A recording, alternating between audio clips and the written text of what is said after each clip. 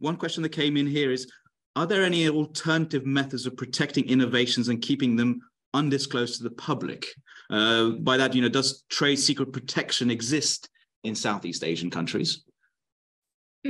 Yes, so that's a good question. I feel because we're dealing with inventions today, and the other alternative to protecting an invention is keeping it a trade secret. Trade secret is typically a common law protection. So common law basically does not need a statute as such.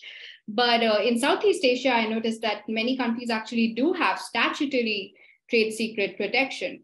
So it does exist by either statutory law or by common law, which is the practice of the courts and what is generally followed.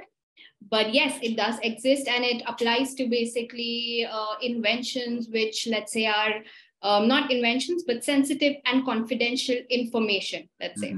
So any processes, a recipe, for example, the most famous trade secret that we all know is the recipe of Coca-Cola, right? So that's a trade secret. So these are things that you can keep secret. The benefit, as opposed to patents, is that you do not have to disclose it.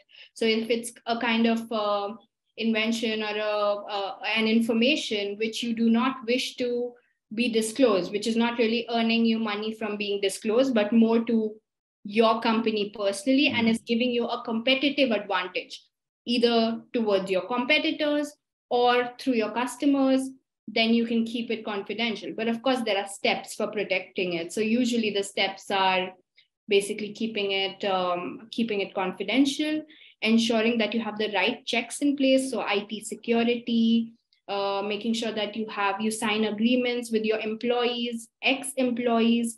So all of this is really important with trade secret protection. And yes, it does exist in Southeast Asia in different forms.